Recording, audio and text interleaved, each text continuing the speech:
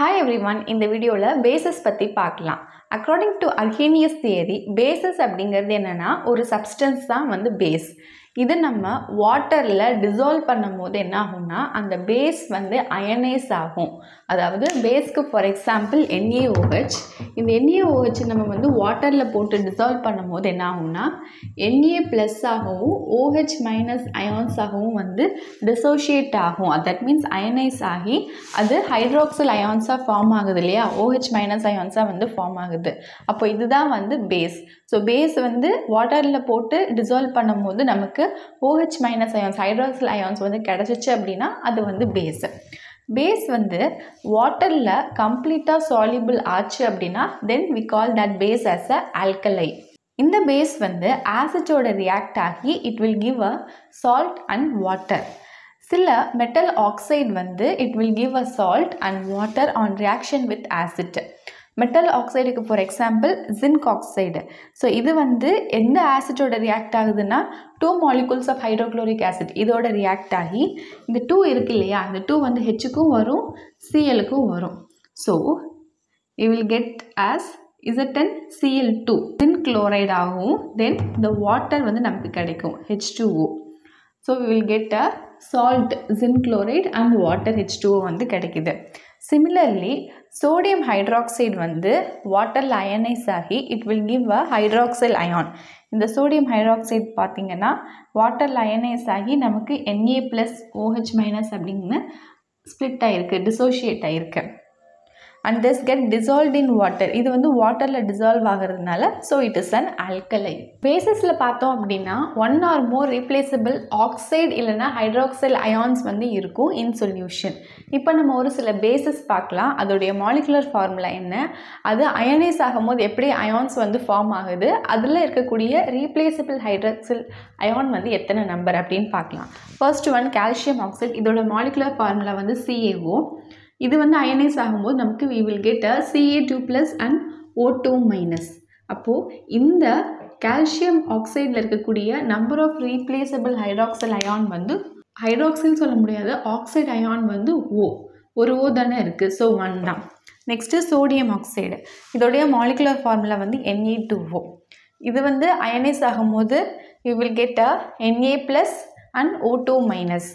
And இதில் இருக்கக்கூடிய replaceable oxide ion பார்த்தோம்னா 1 தான், ஏன்னா ஒரு O தான் இருக்குது, ஸோ 1.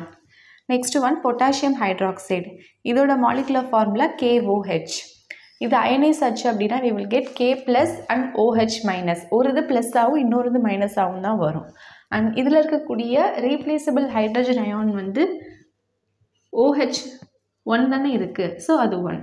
ஆக்சைடு அப்படின்னா ஓன்னு போடுவோம், OH அப்படின்னா hydroxide. Next one calcium hydroxide. இதோட மாலிகுலர் ஃபார்முலா CaOH2. இதில் ஃபார்ம் ஆகக்கூடிய அயான்ஸ் வந்து Ca2+ and OH-.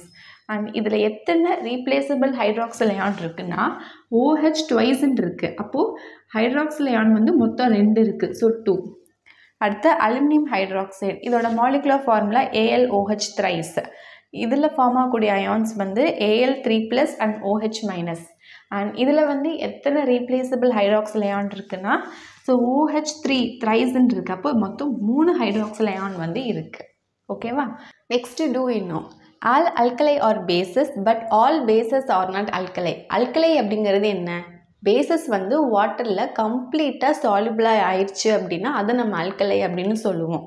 அப்போது எல்லா அல்கலையுமே வந்து பேசஸ் தான், ஏன்னா அது வந்து அல்கலை அப்படிங்கிறது base which is completely soluble in water. ஆனால் எல்லா பேசஸும் அல்கலையா அப்படின்னு கேட்டிங்கன்னா இருக்காது. ஒரு சில இது வந்து கம்ப்ளீட்டாக சால்யூபிளாக இருக்காது, அப்போ அதை போய் நம்ம அல்கலைன்னு சொல்ல முடியாது.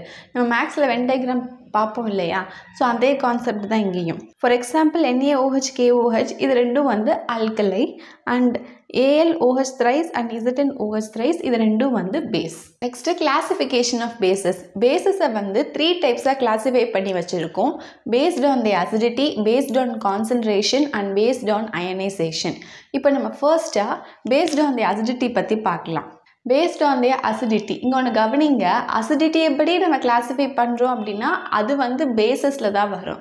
ஆசிட்டில் என்ன பார்த்தோம் அப்படின்னா ஆசிட்டோட கிளாஸிஃபிகேஷனில் வந்து பேஸ்ட் ஆன் தி பேசிசிட்டி அப்படின்ட்டு வரும். ஸோ ரெண்டுத்தையும் வந்து கன்ஃபியூஸ் பண்ணிக்க வேண்டாம். So based on the acidity படி பேஸ் வந்து இன்னும் 3 டைப்ஸாக வந்து சப்டிவைட் ஆகிருக்கு. Mono acetic base, tie acetic base and try acetic base. Mono acetic base அப்படின்னா அந்த பேஸை நம்ம வாட்டரில் வந்து அயனைஸ் பண்ணும்போது it will give a per மாலிகுலுக்கு ஒரே ஒரு ஹைட்ராக்சைடு அயான் மட்டும் கொடுத்துருச்சு, ஒன்லி ஒன் அப்படின்னா அது வந்து மோனோ அசிட்டிக் பேஸ். மோனோ அப்படின்னா ஒன் தானே அர்த்தம். For example NaOH KOH, that means sodium hydroxide potassium hydroxide. இது வந்து ஒரே ஒரு ஹைட்ராக்சைடு அயான் மட்டும்தான் வந்து கொடுக்கும் per மாலிகுலுக்கு when they ionize in water.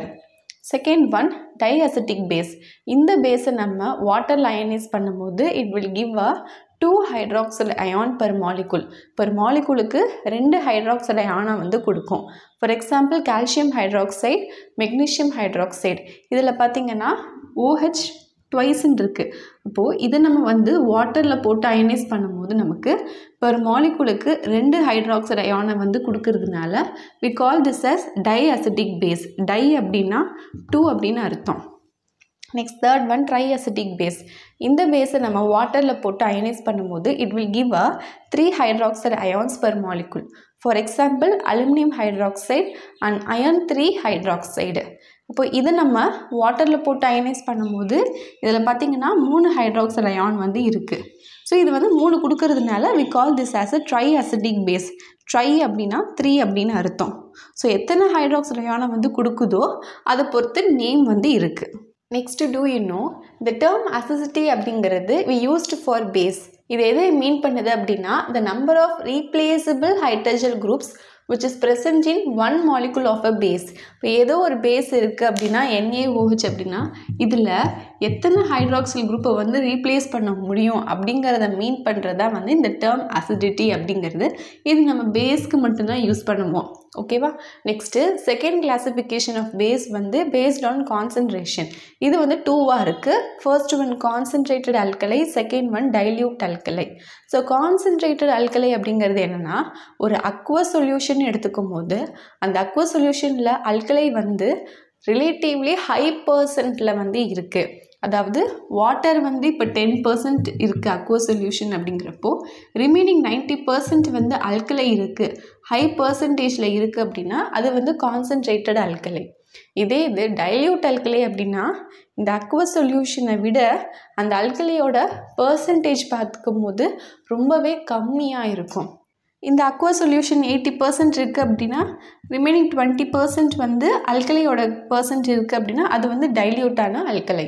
Third classification வந்து based on ionisation. So first one வந்து ஸ்ட்ராங் பேஸ். ஸ்ட்ராங் பேஸ் அப்படிங்கிறது என்னென்னா இந்த பேஸை நம்ம அக்வா சொல்யூஷனில் போடும்போது அது கம்ப்ளீட்டாக அயனைஸ் ஆகும். அப்படி கம்ப்ளீட்டாக அயனைஸ் ஆனால் தான் அது வந்து strong base. For example NaOH KOH.